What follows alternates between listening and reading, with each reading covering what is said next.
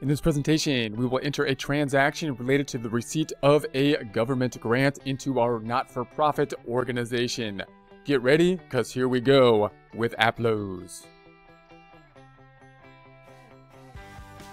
Here we are in our not-for-profit organization dashboard. We're going to head on over to our Excel file to see what our objective will be. We're going to be in tab 4. So we're in tab 4 where we have a contribution that's going to be for, let's go over to our description up top. So this is going to be the government grant to be used for education.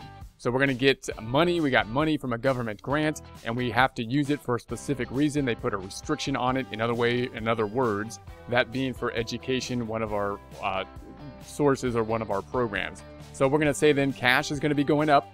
The other side is going to be going to a type of income account, which is the contributions, but it will have a restriction for it. So we have the contributions restricted. And then if we go to the right, we're going to say that the cash will be going up in terms of the balance sheet account. The other side being income going up. However, it will be restricted. The two incomes being reflected here as restricted and unrestricted by two separate accounts.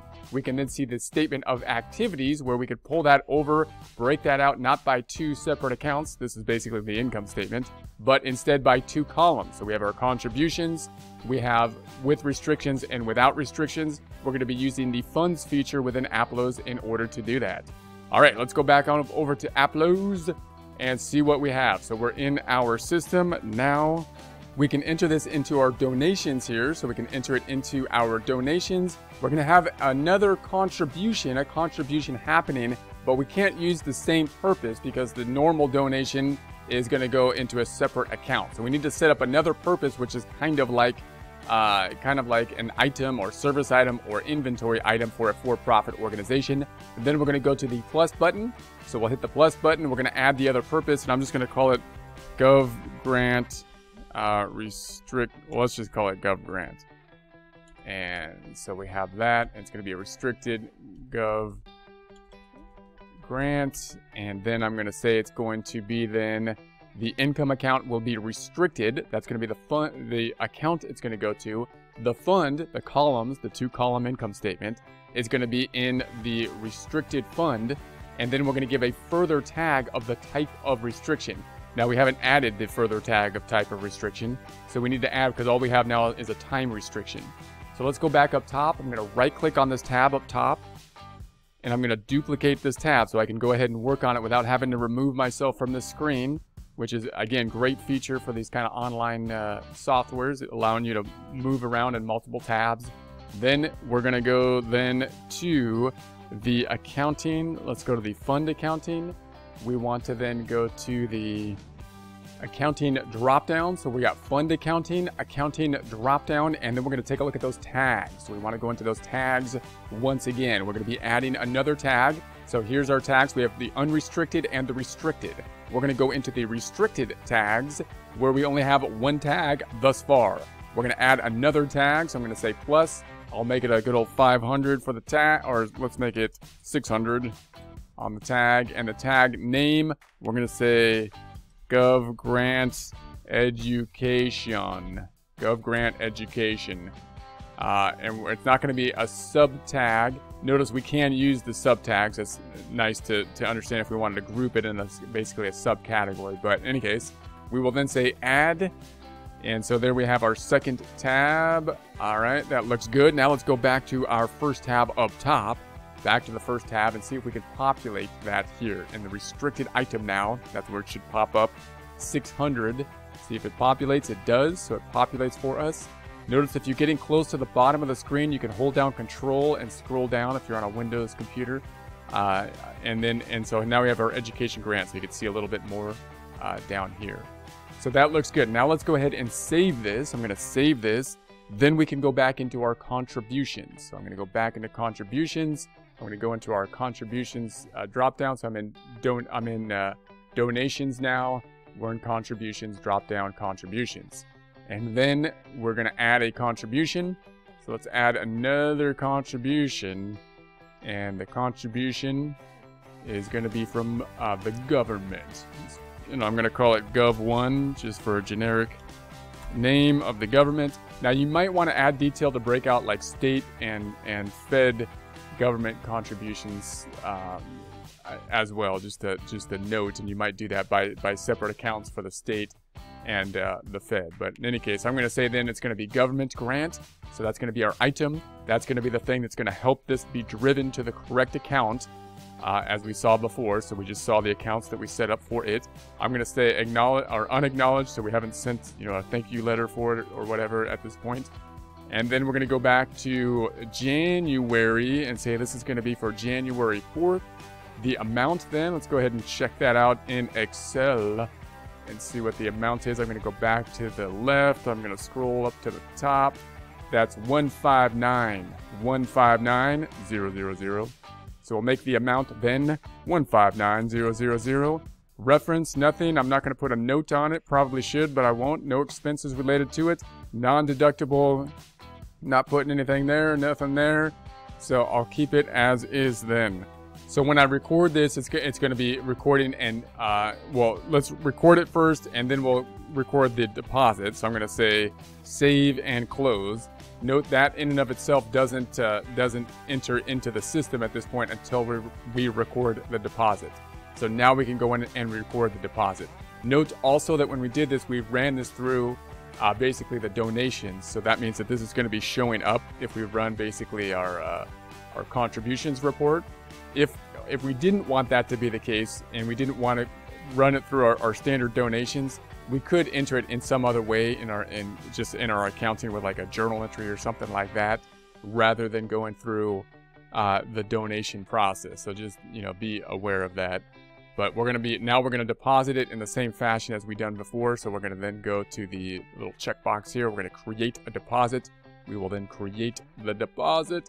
And once again, this will repopulate up top. So this is another way we could have entered this a little bit, you know, faster straight into the deposit screen.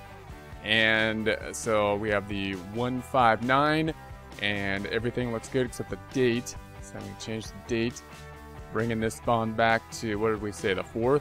I think we did. I think that's what we said. That's what I'm going with. That looks good. Let's go ahead and save it. Let's check that off and save that out. All right, so then we have our deposit. Let's go back to our second tab that's currently open. Let's open up our reports with it now. By going to the reports on the right-hand side, we're going to be opening up our favorite two reports. Not really the balance sheet or income statement, but the balance sheet by fund and the income statement by fund, because yes, they're more fun to open. And then we're going to go back to the tab to the left. We're going to open the other one up. So I'm going to go to the reports. We're going to be then opening up the income statement. Now I also have them in our favorite items up top because I put a little yellow star by them. If you don't have them up here, you can find them down below and then put the little star next to them if you haven't done so far, which you really should have if you've been watching, you know, what we've been doing, because these are important. These are important reports. So then we're going to go back up top. I'm going to duplicate this tab, right-clicking on this tab, duplicate that tab. Then we're going to go back to the tab to the right, and we will then update this one. Let's make it the little drop down, and then make this back to January 31st. So there we have that. Checking account then should be increasing. So we have the checking account increased, and notice it's in the restricted item here. So checking account increased on the restricted side.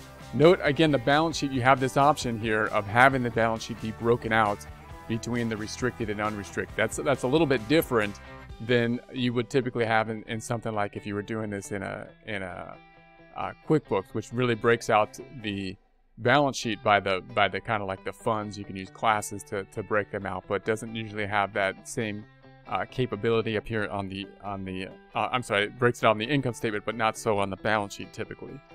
Also note, you might want a total column on this report. You can do so by going up top and saying, I want, would you give me the total column, please? Total column. I'd like to total this thing up.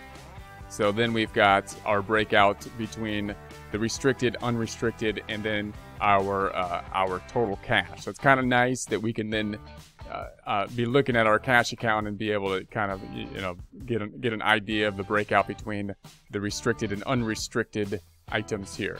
Okay, so then let's go back on over to the income statement up top. We'll go to the income statement. drop down, let's take a look at this year to date, the year to the current date. As long as it's including January, that should work for you as well. So then we have the restricted item up top. Here's the restricted item, that 267. If we were to click on that 267, we can drill down onto that information. Here's the deposit that we have, the contribution deposit. If we were to drill down on that, we would get to the source documentation. So let's go on back as we've seen in the past. So I won't do that again. Then I'm going to go back to the first tab. Let's go back to the first tab again. Let's go to another report. Let's go to our reports drop down and say, let's check out another report, because reports are fun to check out, especially the fund reports. Those are really fun. So then we're going to go down to the reports by tag. So the reports by tag, and I want to see the income statement. So we're going to check out the income statement that is restricted. So restricted tag income statement. All right, that's the one we want. We'll open that one up. I'm going to say the date is going to be the year to date. This year to date. That's what we need.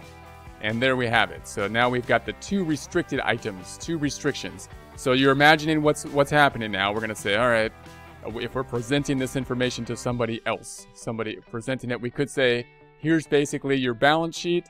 And maybe you want to break out the balance sheet like this, or maybe you want to give just a normal balance sheet, because this could overwhelm people. But it's nice to have the balance sheet like this to give an idea of basically the assets and whatnot